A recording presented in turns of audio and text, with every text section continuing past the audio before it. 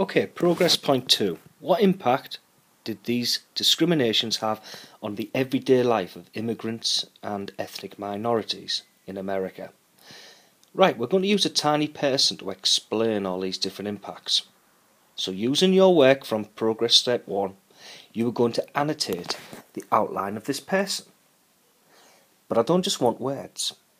I want you to really use your imagination. So for instance,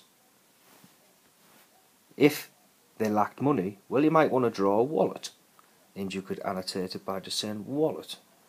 That way, when we feed back or revise, you'll be able to tell me straight away what impact this was. Secondly, what I'm always thinking about is they lacked general money. They had low paid jobs. So on mine, I would have my person wearing overalls because they might have been in a low paid job. So that would help me remember. But also, they were treated really, really badly. So I would have on here, pointing right at the heart of the person, the word dignity. Because I feel like they lack dignity because of the way they were treated. I'd have a downward face because the conditions were obviously very upsetting. And in some places, they might actually lack food, so I'd be pointing at the body there. Think about this as well. All the different court cases, many of these people were killed or executed.